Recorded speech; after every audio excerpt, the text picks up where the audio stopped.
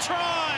Nicole Beck, you've won just about everything there is to win in women's rugby, and now you can add a National Sevens Championship. Yeah, we haven't won one before, or I haven't as part of New South Wales, so good to get the W. You won a win over Queensland. It was a dominant performance. You guys must be really happy with the result.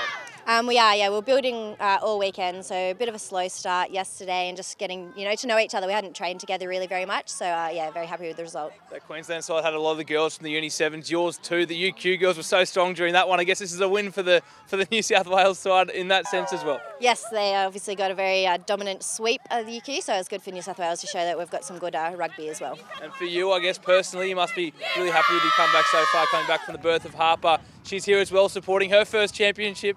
Must feel really good for you on a personal note.